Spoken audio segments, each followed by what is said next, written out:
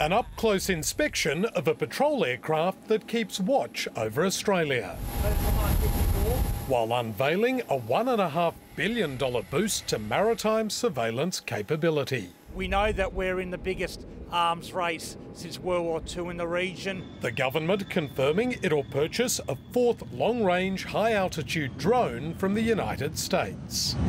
Aircraft off deck.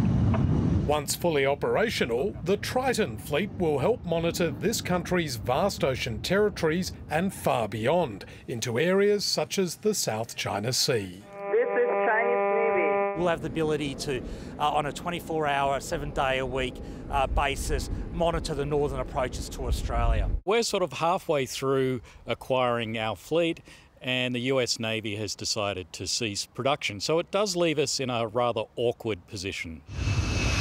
The RAAF's fleet of submarine hunting P-8 Poseidons are also getting a makeover and will eventually be able to fire anti-ship missiles up to 1,000 kilometres. There will be upgrades to the combat system, upgrades to the acoustic sensors, and the ability to do broader surveillance and underwater sensing. The government considers the P-8 Poseidon to be the best surveillance platform of its kind.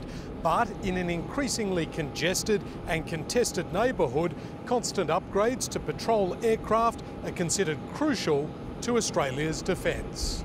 Labor's most pressing defence priority, however, remains AUKUS, and today a warning not to let the nuclear submarine program slip. One of the things that's really clear to me is if we start losing that timeline early on, the whole thing blows out. Including its $368 billion price tag. Andrew Green, ABC News, Canberra.